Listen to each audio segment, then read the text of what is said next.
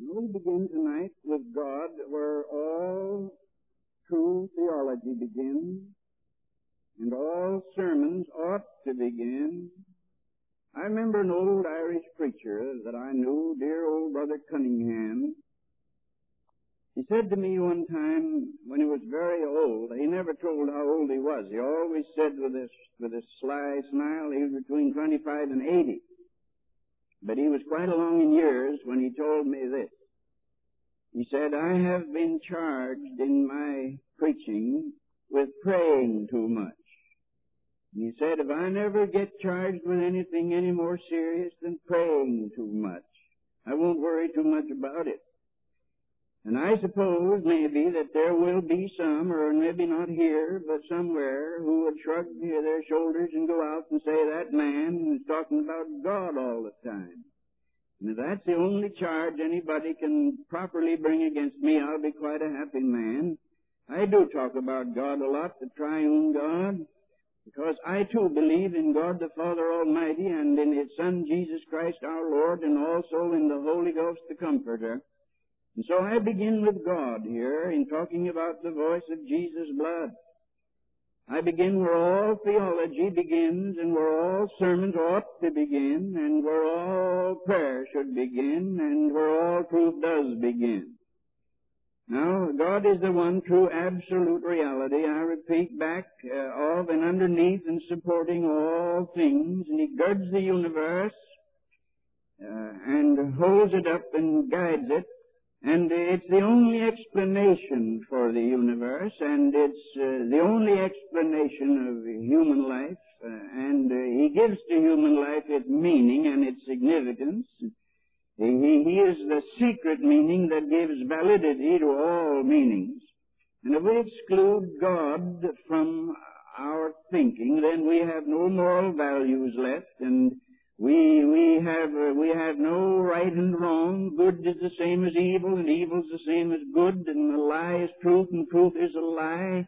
And it can't be proved that love is any better than hate if you exclude God from your thinking. If you exclude God from your thinking, it can't be proved that life is any better than death, and it can't be proved that anything is anything if we exclude God. So we go back and we begin with God. For God is life, and all life there is God's life. And to living things, God has given life, and He lends life without giving it up. If you lend anything, you have to give it up for the time that it's away from you. But God lends without giving a thing up. God gives you life, but He is still the life He gives you, and so He doesn't lose anything by giving it to you. And so with everything else, God gives power, but He doesn't give His power away. He gives wisdom, but He doesn't give His wisdom away. He gives grace, but He doesn't part with His grace. He keeps it while He gives it, because it is Himself, and He gives Himself to you and still has what He gives. And yet you also have it. And so with everything, wisdom and being and power and holiness and every quality that God bestows upon men, God gives it to men because God is life. Now, God is life, and the Scripture says the life is in the blood. And now we're back around to our text. The life is in the blood. Blood is a symbol of life. Somebody, I don't know who the gentleman is, he's in this city, and he's writing a book or a booklet or of some sort of a literary production on blood transfusion. And he called me up to inquire about the blood in the Old Testament and so on. And I was happy to be able to tell him what the Bible teaches, because the Bible is here and anybody can read it about the blood. And it says that the blood is a symbol of life. The life is in the blood is spoken more than once in the Old Testament. And life is sacred because it's a gift from God. You see, God gives everything but doesn't give it away. And when God gives life to you, God doesn't give that life away and cut it off, but God still retains it. And so eternal life then is having God in my soul, the life of God in the soul of a man. Scroogle, the old Puritan, said was Christianity. And so life. life is of God, and the blood is the symbol of the life. And life is sacred because it's a loan from God. For that reason, the shedding of blood is one of the gravest and most destructive sins that you may find anywhere in the Scripture. Remember that Cain's brother, blood cried unto the ground against Cain. Cain took his brother out, and I don't know how he killed him, but killed him in a bloody way, so that his blood ran down onto the leaves and down into the soil. But when that blood congealed there, it was not forgotten of God. And God said to the murderer of Abel, I think I've said Cain's blood, but I've been meaning Abel's blood, because it was Cain who was the murderer, of course. But when Abel's blood went down into the soil and congealed there, it became eloquent and spoke loudly, Thy brother's blood crieth unto the ground. Now, when David later on, many centuries later on, had been guilty of a great number of sins, he'd been guilty of deception and deceit and disloyalty, and he had been guilty of adultery and finally guilty of murder. When he got down on his knees to pray, it all summed up in one thing, and he said, Deliver me from blood guiltiness, O God. What hurt David and gave him and brought him to his knees was that he had been guilty of violating the sacred precincts of life and turning that life out. Blood guiltiness, he called it. And wherever there's unavenged blood guiltiness anywhere in the world, you may be sure that that society is in trouble. Always that society is in trouble. Now, I wouldn't by any means at all. I wouldn't enter into the argument about whether I believe in capital punishment or not. I would simply say I believe the Bible, and whatever the Bible teaches, I believe. And the Bible teaches that if man sheds another man's blood, the only way society can balance the scales is by shedding that man's blood and thus avenging the man who was slain. That's what the Bible teaches. Now, I know that there are 10,000 old maids and dear blessed old maids, male and female, who are so soft and so spongy-headed that a man can murder his mother-in-law and beat up his wife and drown his son and kill 4 or 5 other people and go to jail.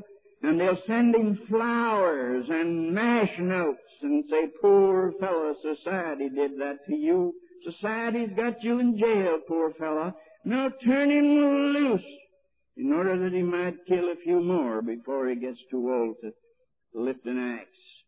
Well, the Scripture says that the only way to handle blood guiltiness is to avenge it. And the blood of Abel cried to the ground against the man who had shed that blood. And God wrote into the law, the old law, before Moses' law, God wrote into the law of the old patriarchs, that if a man sheds blood, he shall die for the shedding. Because, you see, what he's done is he has entered into the sacred precincts of life. And God being life, he has sneaked in, as it were, and intruded obscenely into the very presence of God, and has taken that which no man has any right to take except by the command of God. And unavenged blood guiltiness, I say, will ruin a society. For the voice of blood is the voice of life, and the voice of shed blood is the voice of violated life. When I think of the country to the south of us, country where I was born and grew up and lived most of my life, I'm afraid. When I think of how many murderers there are walking about, when I think of, say, a man like Al Capone, I've gone down by the building where Al Capone used to have his headquarters, the Metropole Hotel down on Michigan Avenue. I suppose it's been sold and it may be a respectable hotel now, but he did hang around there. And when I was in Florida, somebody took me out and showed me Al Capone's Star Island that they'd made out in the Gulf. And Al Capone, everybody's heard about him. And they say that he was personally responsible for the bloodletting of 50 men. That is, he himself killed 50 men, according to the reports that the police have on the man. And yet, when it came time to want to try to get him out of circulation, you know what they did? They said, "You bad boy, you didn't pay your income tax." So they threw him in jail for not paying his income tax. And he went in there with the red blood of 50 men on his hands. And they threw him into jail and gave him a sentence, stay in there 11 years, they said, because you didn't pay your income tax. So instead of avenging the blood of 50 men, why, they took a man on a technicality and put him out of circulation for a little while. I tell you, when you consider that I don't have the statistics in my hands and I couldn't remember them long enough unless I read them to repeat them, but when I consider how many murders there are committed on this continent in the course of a year and how few are ever avenged, I wonder whether we're not piling up. I wonder whether everywhere throughout our whole continent there isn't the voice, the eloquent voice of shed blood, crying to God Almighty. Here was a man, just the papers had it here recently was it in this city or nearby? Who killed his wife and drowned his 2 little boys and then shot himself. They couldn't get to that man, but there's unavenged blood. And wherever there is blood that cries from the ground, the human race crying from the ground against the innocent, crying against the guilty, and where law takes no account of it, and where the authorities pay no attention to it, but we let sentiment and silly romanticism take over, we're committing grave sins. Because life is in the blood, and God gave life to the world, and the nearest thing to God is life, and the nearest thing to life is blood, and therefore the nearest thing to the killing of God is the killing of a man made in God's image. And wherever men turn against other men made in God's image with hate and malice, or with gossip that injures, with impurity practiced upon them, or any other evil thing, you can be sure that it raises an eloquent voice prophesying judgment. And I want to repeat, my dear people, what I have said, I think, before. I haven't any fear whatsoever for these 2 nations that lie north of the Rio Grande. I believe that no nation, no combination of nations would be able in 1,000 years to come in by military conquest and bring down these 2 nations, which, if war should come, would be instantly at each other's sides, shoulder to shoulder. And the little spitballs they throw across the border to each other would all be forgotten, as we'd realize that we're one and we'd fight together, and when we do, I believe that there's grace enough and grit enough and power enough and wisdom enough and ability enough and money enough that we could crush any nation or combination of nations that could rise against us. So I have no fear of any military conquest, but here's what I do fear.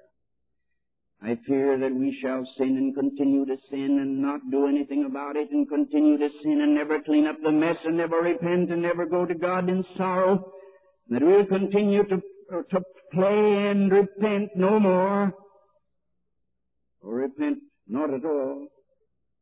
And the voice of blood will get so eloquent that God Almighty will have to hear it from His throne above, and that instead of a combination of nations rising to destroy us, that God Almighty will Himself speak the words that will bring us down. And I fear this. I fear when God becomes angry with nations. I fear in that terrible day when the cup of iniquity gets filled and God from His heaven above looks down and says there's blood on their soil and blood on the rocks and blood on the highway and blood in the hidden places and blood everywhere. And He will send His judgment upon men. This I fear. I tell you frankly, I fear it. Though I don't fear any military conquest, but I fear this.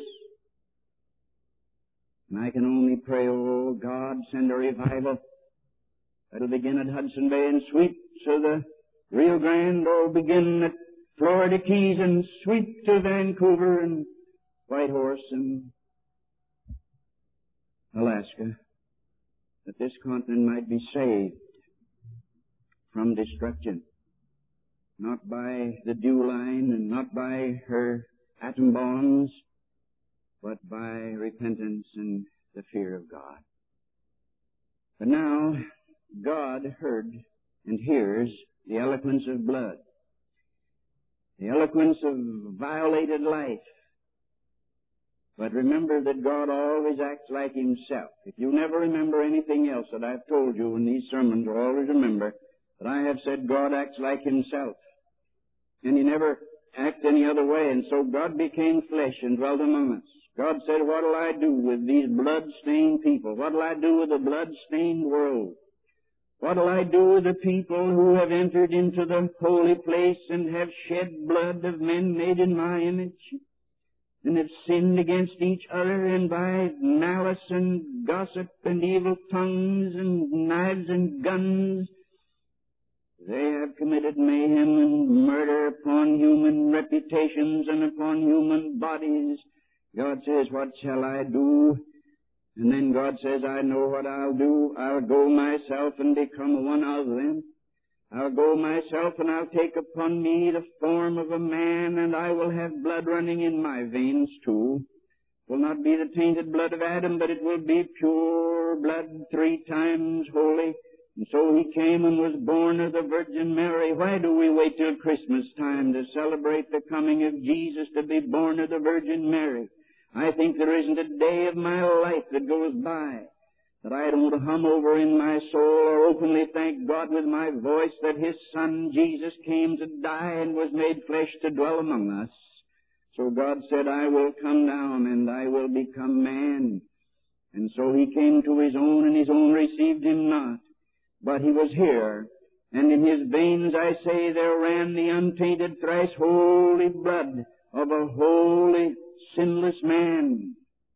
And then into that holy body, circulating through those holy veins, there went for our sakes all the moral corruption of the world. All the moral pollution of the world was on that holy body. And in that holy soul, for He made His soul a sacrifice for sins, the Scripture says. He offered Him not only His body, but His soul for mankind. And into all the offenses of the human race against God and against each other. And the blood of the offense of Cain against his brother Abel, and the offense of Esau against his brother Jacob, and the offense of David against the man whose wife he stole, and the offense of Judas when he betrayed his Lord, and the offense of all of those who killed the martyrs down the years, and the offense and corruption of all the Al Capones, and all the Adolf Hitlers, and all the Adolf Eichmanns ran in His holy veins. Brother and sister, I don't think we half believe this. I think if we even half believed this, it would transform us.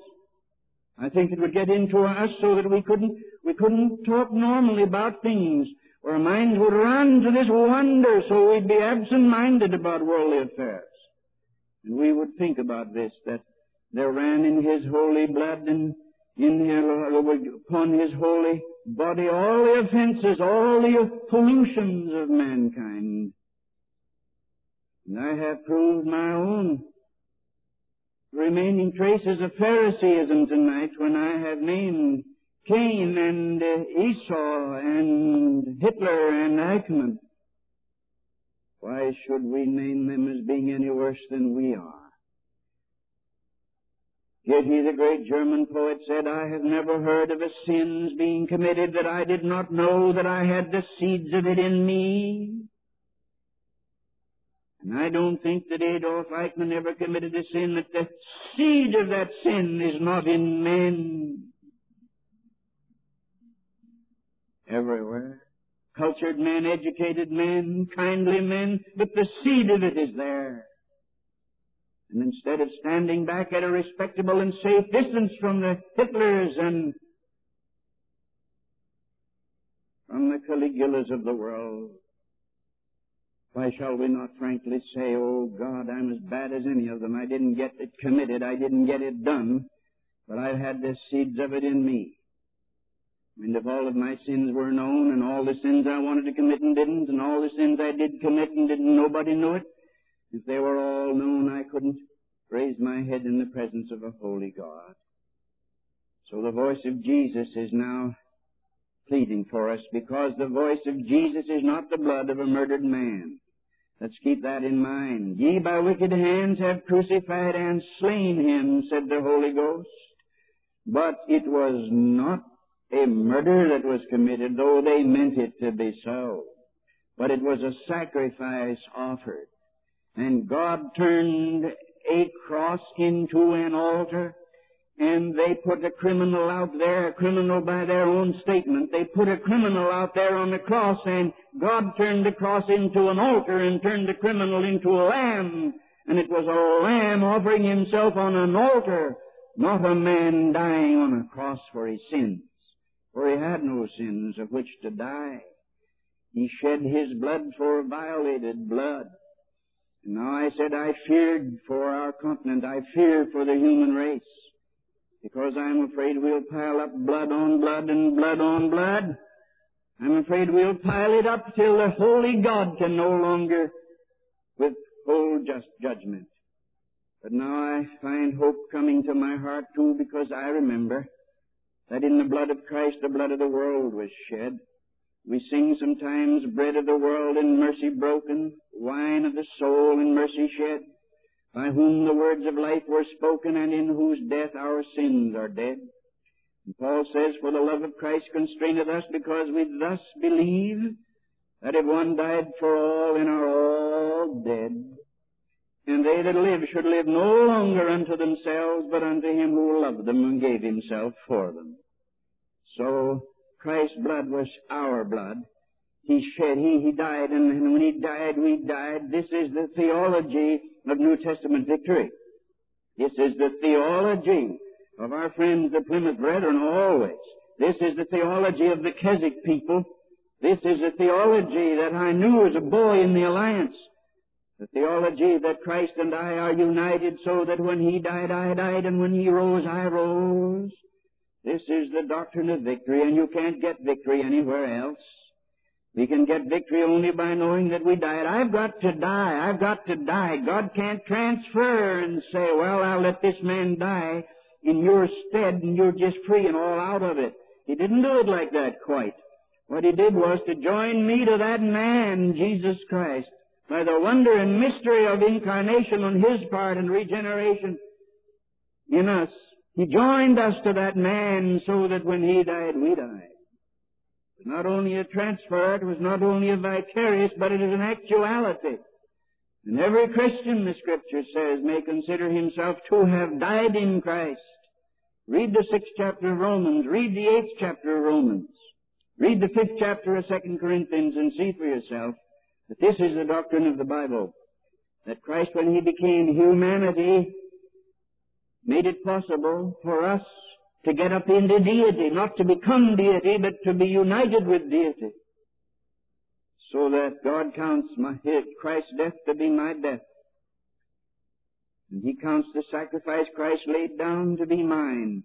I repeat, for the love of Christ constraineth us, because we thus judge that if one died for all, then are all dead. They that live shall not live again unto themselves. No man has any right to sin again now. The voice of Jesus' blood is eloquent, one of the most eloquent sounds in the human mind. Wherever the church is, wherever her songs are raised, and wherever the prayers of her saints rise, you may hear the voice of Jesus' blood pleading eloquently and saying that in the blood of Christ the sins of the world died. They'll only believe it.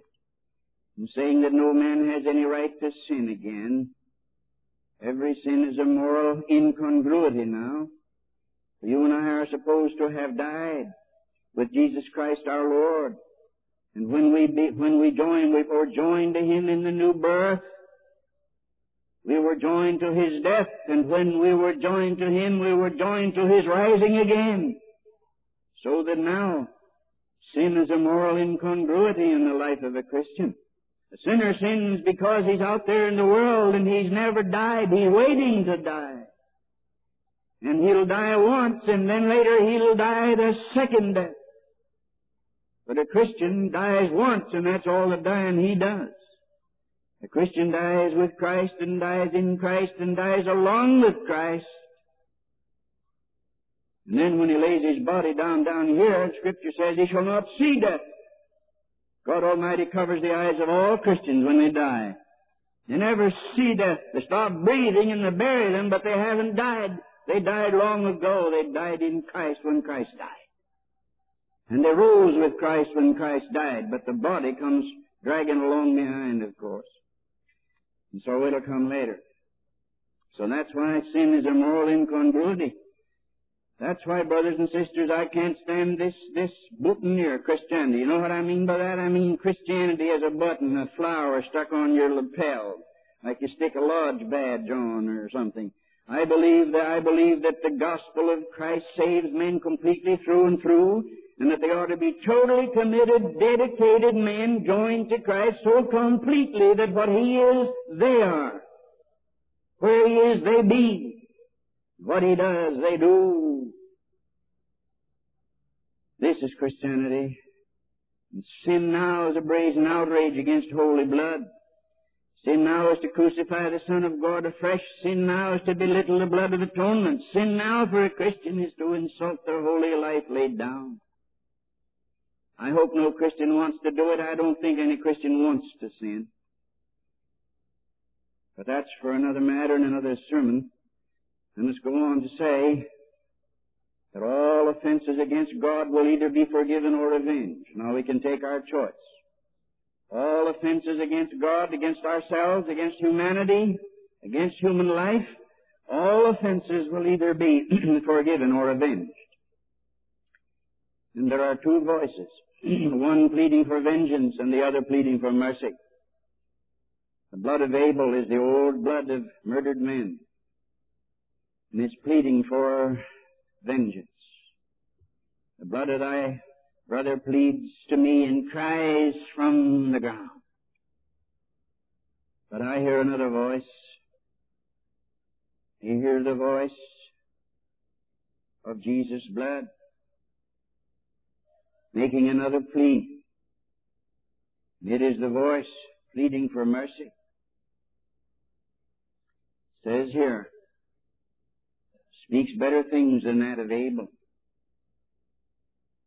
To Jesus, the mediator of a new covenant, whose blood speaks better things than that of Abel. So the voice of the blood of Jesus is pleading tonight. Who was it said here tonight that I have no words in effect, I have no worries about the future, my future's planned? I believe it, sir. I believe it. What a terrible thing it is to get old and have no plans laid for the future at all. Not know where you're going, waiting around. What a terrible thing it is. But how beautiful to come up like a ripe shock of corn and know that the Father's house is open and His doors are not shut, and He's waiting to receive His ransomed children one at a time into the Father's house. The native Christian, I believe from either Vietnam or Thailand, I've forgotten which, testified once or gave a talk in my hearing, and he spoke reasonably good English. And he's telling about the missionaries that had won him, and the missionaries that he knew, Alliance missionaries that he knew back in his native land. And he referred to one and described that one and said, but he is in the Father's house now. And he talked about another one and said, but she's in the Father's house now. And that from a Christian that just a generation ago was a pagan, worshipping idols. Now he talks about the Father's house is over just across the street and up the lawn a little way. This I believe in, that the Father's house is waiting for His children. God isn't mad at His people. He isn't mad at us. That because Jesus died for us, and because the blood of Jesus speaketh better things than the blood of Abel, because the mercy of God speaks louder than the voice of justice. All of the Lord's people can, when the time comes, lie down quietly and say, Father, I'm coming home. But I don't want to preach a funeral sermon. I want to tell you that there's a voice I hear, and it's the voice of Jesus, blood pleading for mercy over the people. We ought to make more of the blood of the Lamb, you know it. We ought to make more of the blood of the Lamb. Because it's by the blood we're saved. It's by the blood the atonement was made. It's by His blood that victory is given. It's by His holy blood. And it is by His holy blood that I can enter into the presence of God. I never could enter the presence of God except by that holy blood. You know, we used to sing a song, I don't know whether you ever heard it or not, but if you didn't, it would be well worth your singing and hearing. It is not a great hymn. It is what we call a camp meeting song. Now, I like camp meeting songs. The old-fashioned songs about the blood and the new birth and the fullness of the Holy Ghost. Doesn't have the dignity and the restraint of the great hymns. It has the lilt and the little of the bounce of the gospel song, but it's more restrained and more theological. Those are listen to the theology of this wonderful camp meeting song. It goes like this, written by a Methodist preacher a generation ago.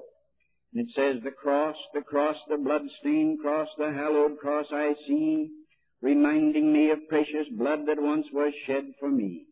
1,000 fountains spring up from the throne of God, but none to me such blessings bring as Jesus' precious blood. That priceless blood my ransom paid when I in bondage stood. On Jesus all my sins were laid, He saved me with His blood. By faith that blood now sweeps away my sins as like a flood, nor lets one guilty blemish stay. All praise to Jesus' blood. This wondrous theme will best employ my heart before my God, and make all heaven resound with joy for Jesus' cleansing blood. Ever hear that song? Wonderful. And it has a chorus which I skipped, but I'll read now. Oh, the blood, the precious blood that Jesus shed for me upon the cross in crimson flood, just now by faith I see. I tell you that blood from the altar is pleading eloquently for you.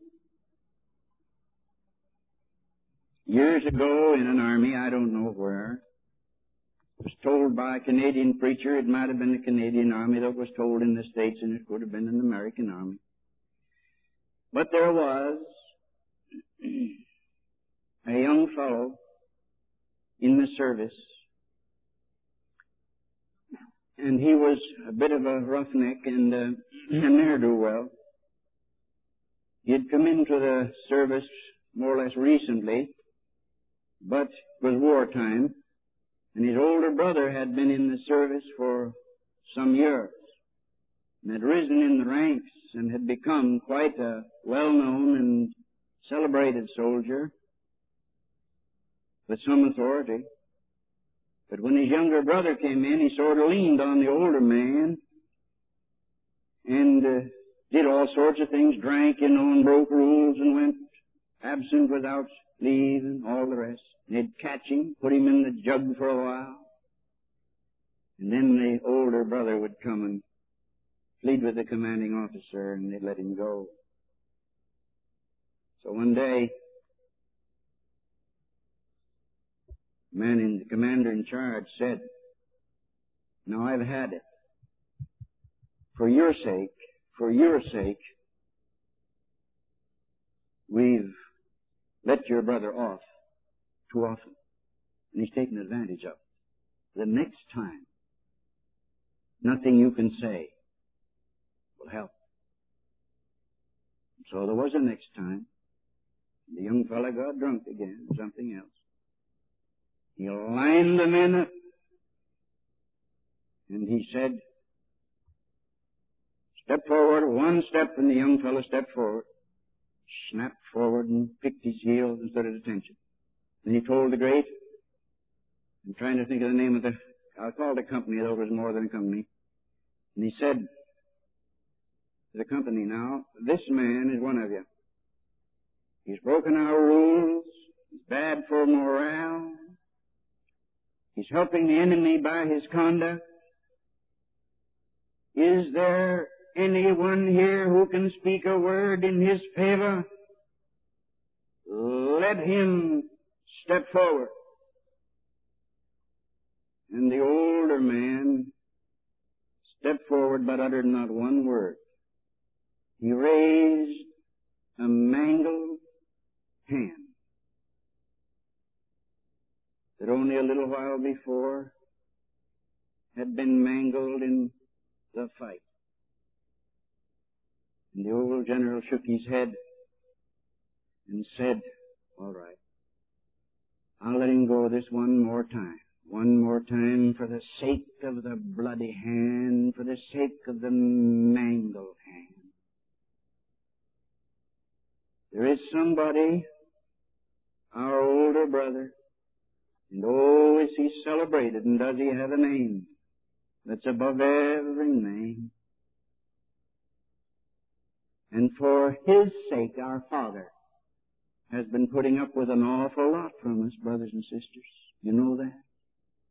We're carnal, we're gossipy, we're stingy, temper, jealousy. He's been putting up with a lot. He's doing it for the sake of His Holy Son. Jesus Christ our Lord doesn't have to stand and pray at the right hand of God. He makes intercession, but I doubt whether it's the voice of continual talk. His intercession lies in His two wounded hands. And when the children of God violate the covenant, God hears the voice of the wounded hands and forgives. But is that the reason why we should be careless and go on and take advantage never, never while the world stands? Brothers and sisters, we ought to be the cleanest, purest, most righteous, the holiest people in all the world. For the blood of Jesus Christ can sweep away our sins as like a flood, nor let one guilty blemish stay. All praise to Jesus' blood. Let us pray.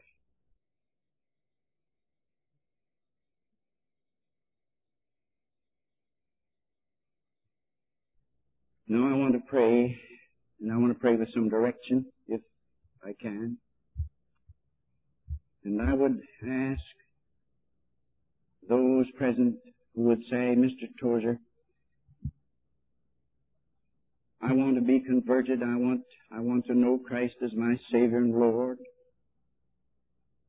And then there are those who want to say, pray for me because, while I agree with the theology of this, my life hasn't been an example of it quite as it should have been. I want you to pray for me that I be a dedicated, committed, God-enamored, blood-cleansed, Spirit-filled person.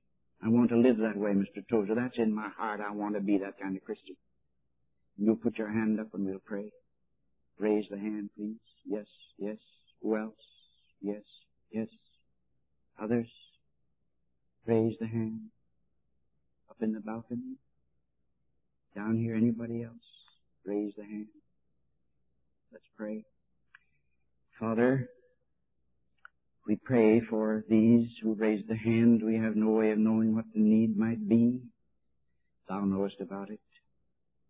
But the great thing is that the heart is determined and the will is set. That they'll hear this voice of the blood of Jesus speaking and pleading like a lawyer before a court, pleading for his client. So our advocate above, Savior by the throne of love, pleads, and we pray that they may hear that voice. May quietly tonight turn away from everything that could possibly slow them down. Put away every weight and everything that could keep them from being the kind of Christians they ought to be. And we pray for any who may not be Christians, or who may be on the border, not sure, God, in Christ's name, we pray that they may turn to Thee with all their hearts. For if ye call upon me with all your heart, ye shall most surely find me. Help us now, Lord, as we wait a little further and sing Thy praise in Christ's name.